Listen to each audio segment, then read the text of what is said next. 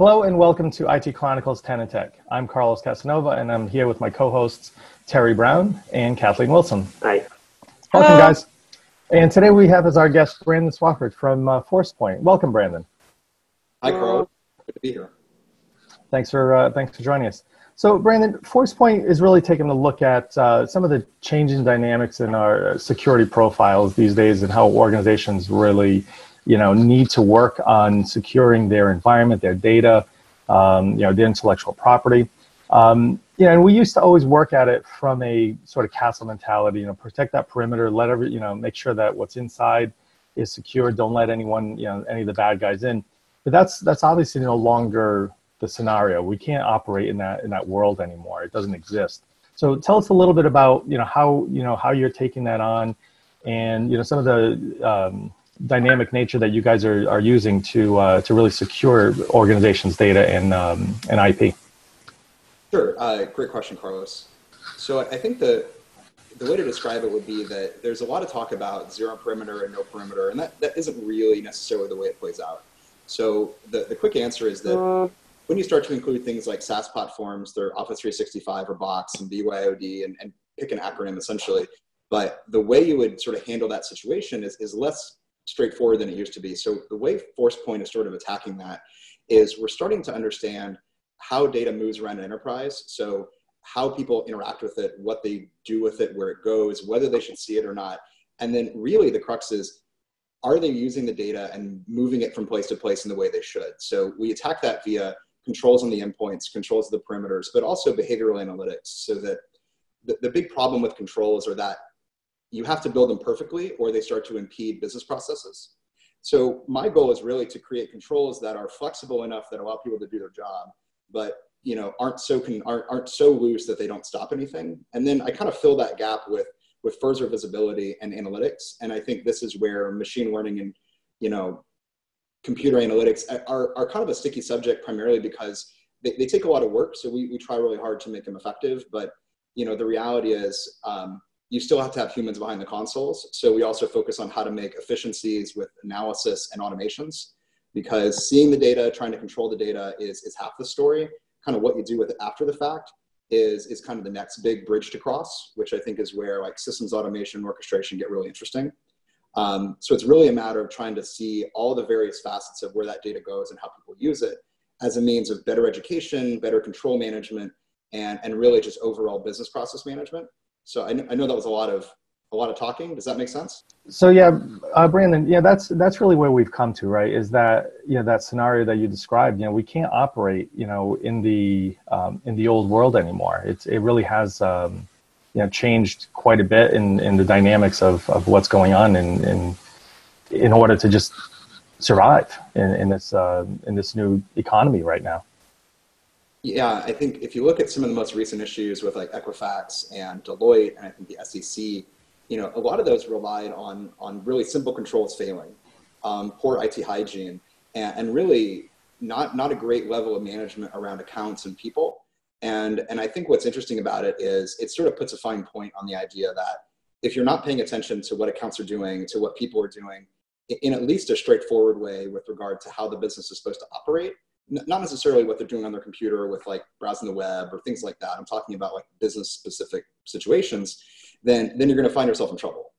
And it's clear that those controls are only really effective at the edges, but once you're in, you're sort of in. And I think that's really where the new horizon for us exists, is that, when you move from on-prem to the cloud or live in some sort of hybrid world, your options are limited as far as what you can see and what you can control. So the best you really do is try to push that visibility a bit further. So I guess what I'm hearing is we can have the best controls in the world, but how organizations react or manage their data will differentiate them in the future. So what are some of the conversation starters that you have when you're talking about modern security? Great question. So it comes down to a few basic tenets. One is basic hygiene. So do you know where your data is? Do you know who owns it? Do you know who can access it and what systems are accessing it? Which sound like simple things, but as a company gets bigger and bigger, that becomes a much harder question to answer. Once you kind of have a rough idea where your stuff is, then the question is Is it classified? Does it make sense programmatically? Is there a way to know what good content that can leave the company is versus content that shouldn't leave the company? And again, companies that tend to kind of engage in this conversation are ones that have been around for a while, are maybe recognizing or have recognizing they might have issues or have had issues, and they're sort of playing catch up. And unless you're the government, no one really has like perfect data classification. No one really has a lot of these really great data controls. So I think the conversation always has to start with how well do you know your own company? How well can you break down those processes? And how well do you know your data? Because without that, there's not really a good place to start. So Brandon, is this still based on, is it more dynamic than just sort of a fixed role-based access for what people can see, what people can access, and what people can send in and out of an organization? That's a great point. And I think IAM and privileged access management are probably the next generation for evolution with regard to that kind of role-based model. I think it's going to be more moving towards attribute-based, and then those attributes now get embedded into the endpoint controls, get embedded into the CASB controls and the perimeter controls, so that it's more about who you are, kind of what your risk may be, how you're connecting and what you're connecting through, that helps adjudicate whether you should see that data or not. I think role-based is really hard to manage at scale, especially when that role is now moving between your organization, Azure, AWS, Microsoft, Salesforce, Box, the list just keeps going. So now that identity just is everywhere. And so it's really hard to manage things at that identity layer. You have to do it a little bit more centrally to the data. So Brandon, I'm curious, as you were talking about that, I'm thinking, I would envision that we have to start taking a time component into that equation, right? Because I may have certain credentials that are appropriate for my typical job.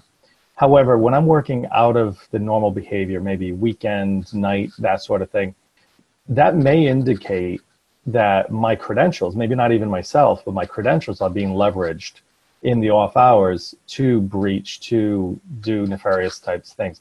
Is that kind of playing into that as well?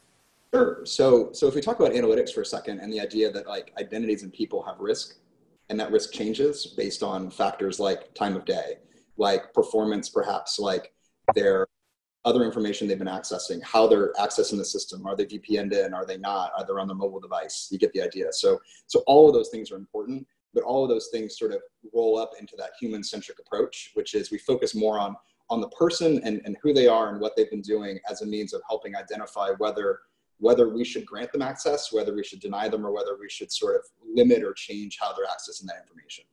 And I think that stolen account is really the crux of how these big attacks tend to happen, is they'll compromise an account, and that's usually based on some kind of either lack security, somebody clicks the wrong link, kind of that typical flow, and then they just make hay with that account.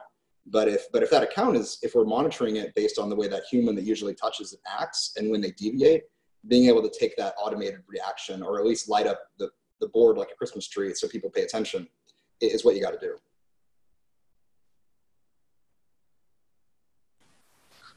So, I guess, so where do we go from here? You guys are working on, different mechanisms and stuff, but the data volumes are just immense, right? How do we tackle that? When you go into an organization, how do you start? Because especially global organizations that have tens of thousands of people, how do you start with that? And frankly, Carlos, the majority of the organizations we deal with are very large, because they're the ones that tend to take those more diligent approaches. So it comes down to three basic tenets: visibility, controls, and then sort of analytics, and they sort of break it down from there.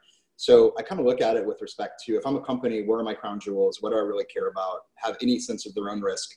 Then start to identify the business processes, break them down into, can I see it? If I can see it, I might be able to control it.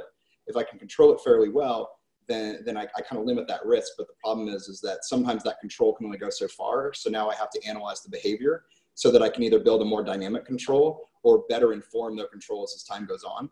So the best place to start with a big organization is start to really look at whether they have any control of their resources and their IP, identify what that is, and start doing that diligent homework of breaking those processes down. And I think in today's world, if you're talking about a global organization, the other thing you really have to pay attention to are things like GDPR and EU privacy, which you have to consider at the very beginning of that conversation. Where people get in trouble is when they think about it last. And they've built controls, they've built visibility, they've employed analytics, and haven't really stopped to consider whether it's compliant with the rules. And I think that's a conversation that is very new, so to speak, but it's also kind of old in respect to privacy. But I think there's much more potential bad outcomes with GDPR involved. So I have to say that if I'm putting this out into the world, make sure that at the very beginning of that conversation, regulations and compliance are literally on the front step. Well, Brandon, thank you very much. You did ask the question that I was going to ask next, because I made a little note to myself about, you know, GDPR. That's top of mind in every organization. And I think even more so with all the recent data breaches. Funny though, a lot of organizations tout having the best tools. What's very interesting is that you take the human approach to security and leveraging the power of, you know, analytics and, you know, artificial intelligence to better monitor human behavior. Because, as I said, you can have the best fortress in the world, but if you can't manage how people interact with data or access data within an organization, no tool is going to help you.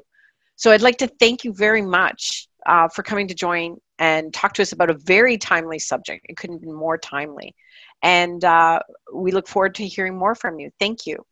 Thank you, Kathleen. Thanks, Thank you, everyone. Brandon. Thank you, Brandon.